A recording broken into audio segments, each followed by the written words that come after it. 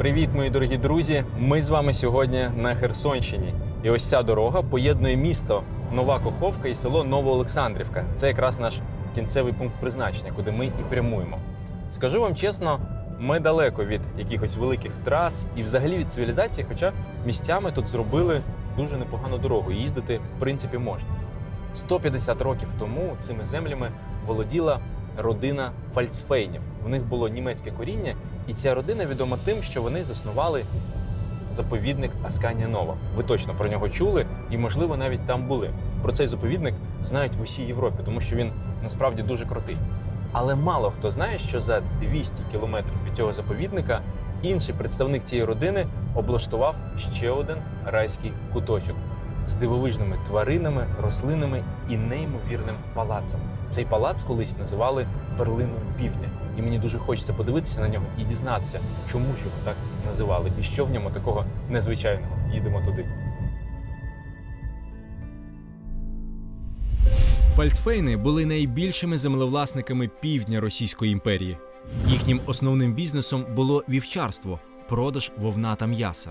Сьогодні важко порахувати усі території, якими вони володіли, але маєтки цієї родини були розкидані по всій Херсонській області. Ми з вами приїхали до останнього палацу Фальц-Фейнів, що зберігся до наших днів.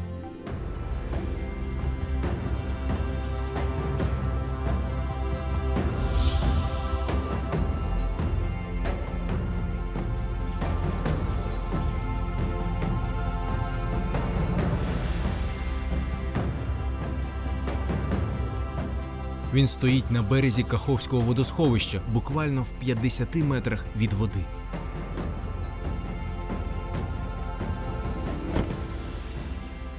Як вдало насправді обрано місце для побудови цього палацу, тому що кожного ранку з вікон можна милуватися цим сонцем, що встає над водою. Класно. Подивіться, яка краса. Навіть в такому стані цей палац виглядає просто фантастично, справжній велетень. Життя тут зупинилося в 1917 році, коли владу взяли більшовики. Саме тоді власники поспіхом покинули цей маєток, і вже понад 100 років він стоїть ось так на самоті. І що цікаво, що історія цього палацу і досі залишається маловідомою. Ніхто не знає точної дати побудови цього палацу, але відомо, що це було на стику століть 19-го та 20-го.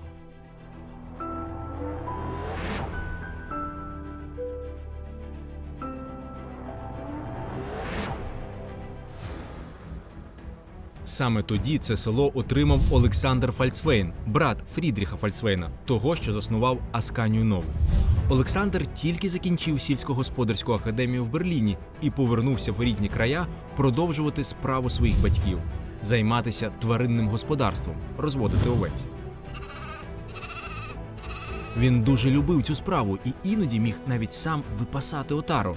Але, звісно, при цьому він залишався одним з найбагатших людей імперії і мав жити у гідних умовах. Давайте подивимося, який вигляд мав його палац після побудови. Це була розкішна будівля, лаконічна і водночас помпезна. В ній відчувається німецька строгість і дотримання чітких форм. Палац був квадратним, з величезною баштою з лівого боку.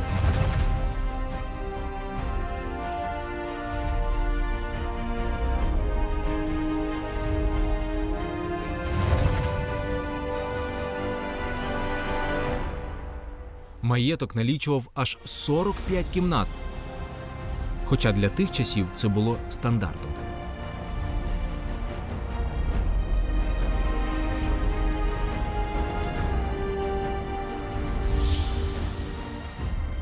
Ось ми з вами перед головним входом. Він був розташований ось тут. Тут був такий величезний вхідний портал, і всередині була скляна арка.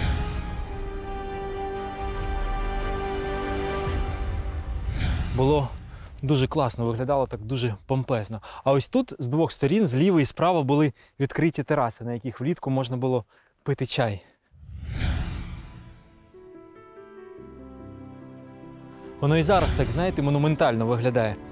А ось дивіться, тут ще залишилися, до речі, парадні сходки. Вони вже заросли травою, трохи присипані землею, але все рівно в дуже непоганому стані. Колись якраз по ним піднімалися гості і власники маєтку. А зараз ми з вами зможемо піднятися і подивитися, що збереглося всередині. Олександр жив тут спочатку зі своєю першою дружиною, а потім з другою. Але саме від першої, Ганни Цугаловської, залишилося чимало згадок про те, яким цей маєток був всередині. В її спогадах зазначено, що дитячі кімнати, в них було 2 дітей, розташовані на 2-му поверсі, а спальня господарів – на 1-му.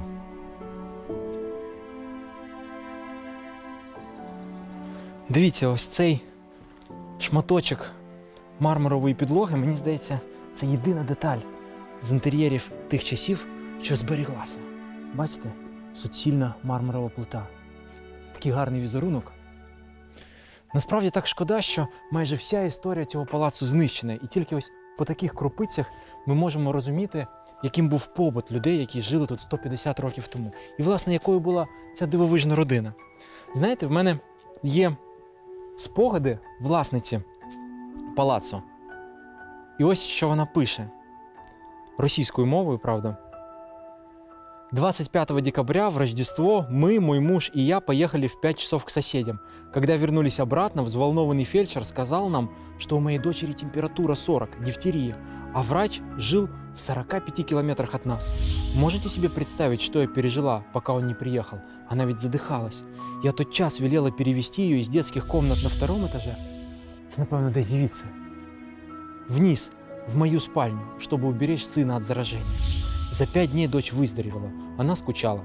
Тогда я велела перенести большую елку из залы в спальню. Игрушки сняли, и она сама уложила их в вату, в коробки, которые убрали на чердак. Бачите, це такі справжні картинки з життя. Власник палацу, Олександр Фальц-Фейн, був людиною дуже неординарною. З одного боку – жорсткий бізнесмен, а з іншого – дуже творча особистість, яка цікавилась усім і особливо природою. Він перетворив палац всередині на справжній райський сад. Живі квіти росли скрізь і плелися навіть по стінам маєтку. Це видно на кількох фотографіях, зроблених у палаці.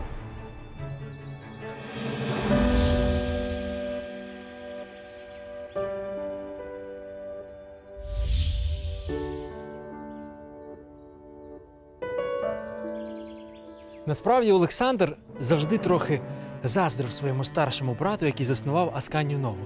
Він теж хотів мати щось на кшталт заповідника з рідкісними тваринами. І він, до речі, їх купував.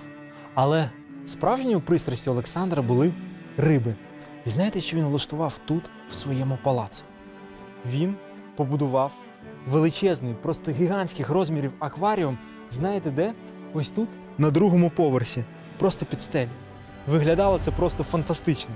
Там плавали риби з різних країн світу, які привозили йому по спецзамовленням. Я не чув, щоб десь в Україні чи навіть десь в світі існувало щось подібне. Було дуже круто.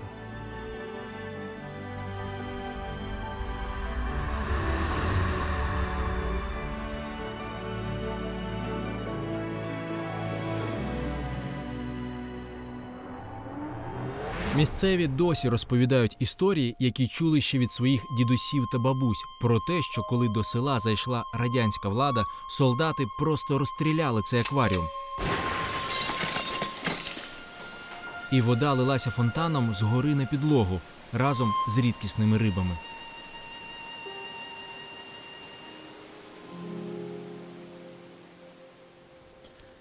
Цікаво, що на відміну від інших палаців в Україні, цей палац після 1917 року не був пристосований більшовиками під якісь народні потреби. Тут не була створена лікарня, чи тубдиспансер, як ми показували раніше, чи якийсь склад. Тут нічого цього не було. Він просто стояв ось так і стояв, як його покинули. Самотній, і час потрохи робив свою справу. Палац дуже сильно постраждав під час Другої світової війни, тому що він потрапив під обстріли. А решту доробили самі люди, які повитягували звідси все, що можна було витягнути. Ну, але не будемо про сумне. Нам час виходити в парк. І я вам хочу сказати, що ви будете вражені цим парком не менше, ніж самою спорудою.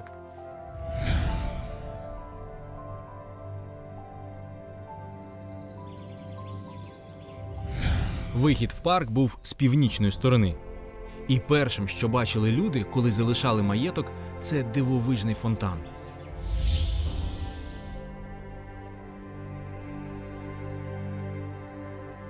Його чаша ще збереглася напроти входу.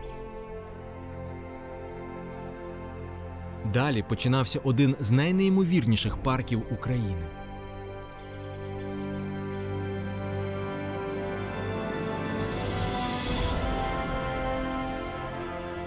Це був не просто парк, а справжній дендрарій, розбитий на території площею в 300 гектарів.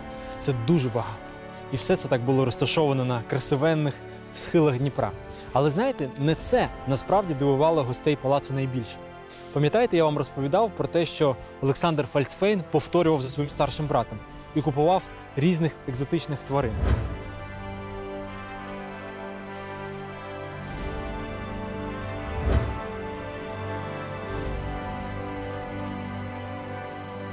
Тут, в цьому парку, насправді, ходили по алеях лами і навіть павичі. І вони були настільки прирученими, що люди могли їх навіть погладити.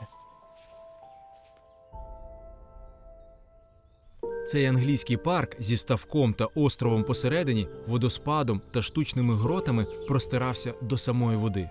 У гротах щовечора проводились світлові ілюмінації, де показувались різні картини на кшталт сходу сонця чи грози, що супроводжувалися ударами барабанів.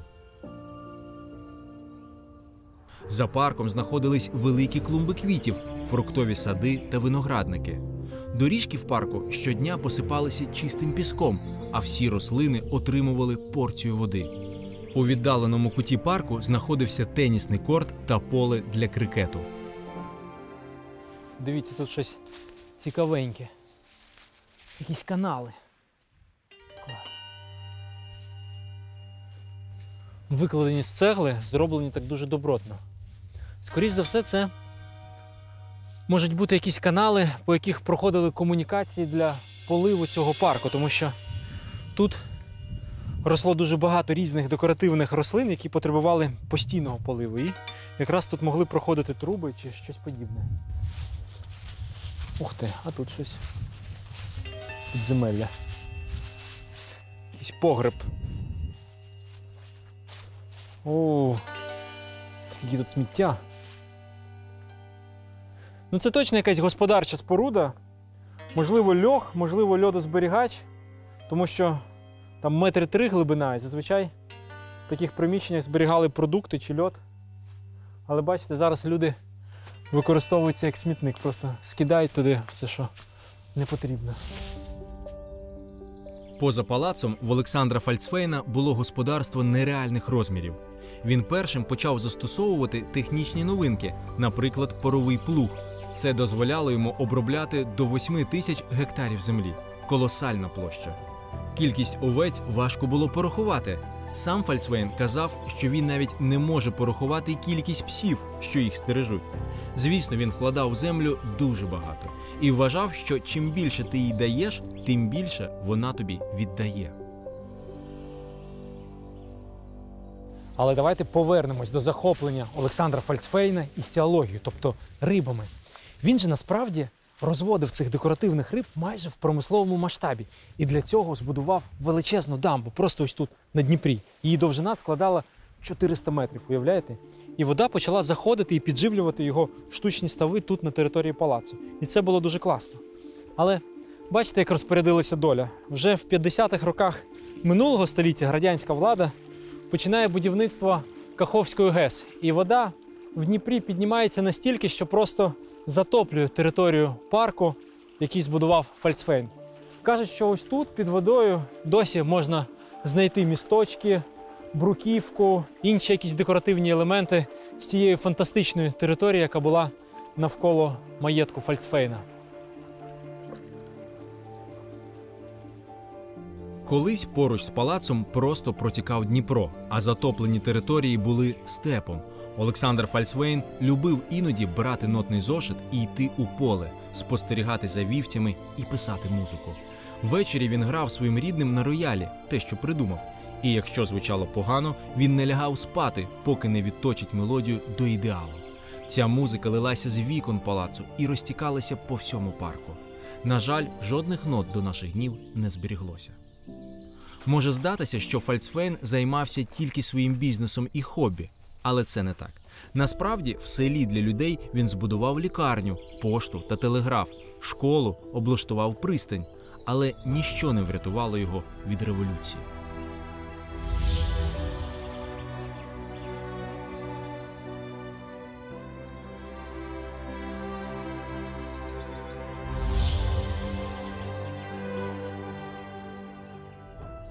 Бачите, скільки добра не роби, а сила класової ненависті дуже потужна і руйнівна річ насправді. Коли більшовики зайшли в Новоолександрівку, то Фальцфейни встигли вже залишити свій маєток і виїхали до Петербургу. Є описи, які свідчать про те, що кілька разів комуністи намагалися підпалити цей палац, але він це ніяк не хотів горіти. Тоді вони взяли сіно і набили ним будівлю аж до 2-го поверху. І все рівно він не загорався.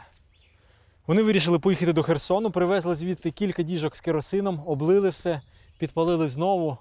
З 3-го разу цей палац почав горіти. Це був кінець величезної історії Фальцфейнів. Олександр з Росії виїхав в Берлін. Фрідріх, його брат, засновник Асканії-Нови, був заарештований більшовиками в Москві як посібник Німеччини. Їхня матір, Софія, була розстріляна революціонерами тут, неподалік, в місті Хорли, у своєму маєтку.